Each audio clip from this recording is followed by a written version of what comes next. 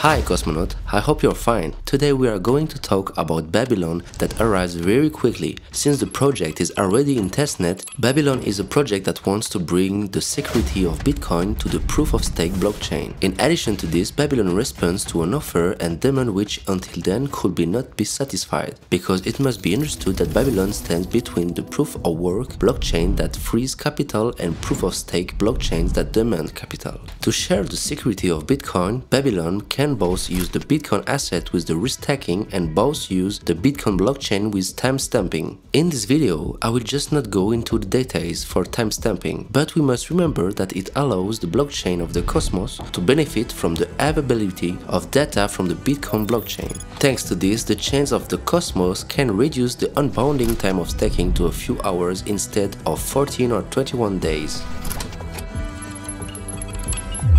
Let's first see how Bitcoin stacking works and then understand the synergy with the Cosmos Hub.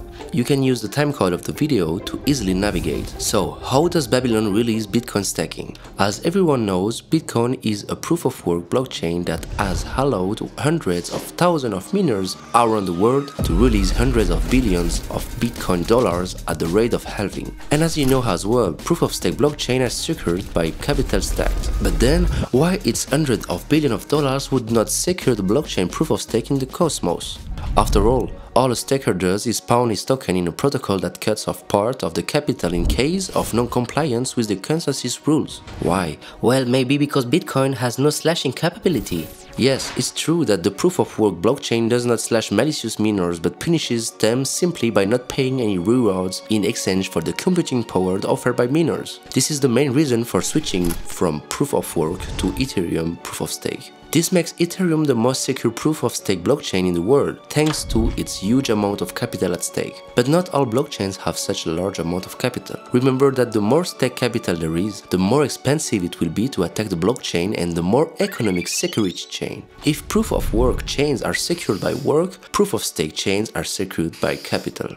But then you will tell us how Babylon allows the largest source of capital to secure the proof-of-stake blockchain, no? I have more than 60 app chains with an attractive stacking app here that is just waiting to have more capital in stake. Well, when you want to use Bitcoin staking, you have to manage two things at once. On the one hand, we have the proof-of-stake blockchain which needs security in exchange for yield. On the other side, we have Bitcoin holders looking for returns. Then between this you have Babylon, which serves as a marketplace. At the level of Bitcoin chain, here is how the slashing of the Bitcoin is product. It calls for forced slashing since it will be useful to block the Bitcoins involved in a contract on the Bitcoin chain, then to punish its Bitcoin in case of violation of the protocol of the consumer proof-of-stake chain.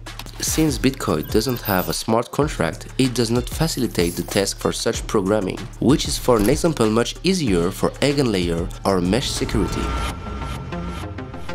Babylon manages to overcome the absence of smart contract through a combination of advanced cryptography innovation in consensus protocol and optimized use of the Bitcoin scripting language. Since there is no smart contract layer on Bitcoin, staking contracts must be expressed in terms of UTXO transactions written in the Bitcoin script. Each UTXO transaction spends fund can specify the conditions for spending fund through the Bitcoin script. To get to this point, Babylon had to tap into cutting-edge expertise to find out how to use Bitcoin where it was not intended at all. On the proof-of-stake side, the challenge seems less complex since the Cosmos was designed to be modular and interoperable.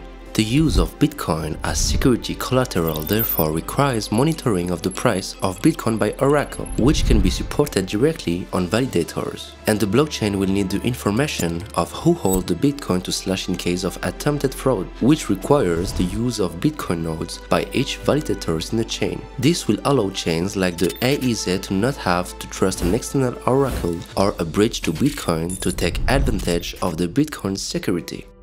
Now let's talk about the synergy of Babylon with the Atom economic zone, but especially the synergy between Bitcoin and Atom. As we will have seen in the video on the vision of the creator of the Cosmos for Atom, Bitcoin and the Cosmos Hub have very similar missions, but achieved by different means. Both propose an alternative value transfer system. Bitcoin wants to be flawless even if it requires interoperability and a non-existent purpose. Atom allows itself other compromise, seeing an already already existing layer of unfailing trust. It turns out that in addition to having a similar mission, values and neutrality, the two projects complement each other perfectly and on several levels. Through Babylon, Atom releases the possibility for Bitcoin not to limit itself to money but to become a capital, productive capital by providing economic security. And in the same way, Bitcoin participating in the security of the AEZ. It receives Atom in its monetary form, therefore ST Atom that it will use in the interchain monetary transfer card or as a challenge collateral. Thanks Babylon, like yin and yang, Bitcoin and Atom are assets that oppose but they complete each other. This also brings the two parts of the role of both currency and proof-of-stake capital together. The Bitcoin and Atom blockchain have two consensus that make opposite compromises. Bitcoin does all-in on the liveness, which allows it to never crash. Atom does all-in on finality time, that it's simply instantaneous. Each block that passes guarantees the state of the blockchain forever to make it simple.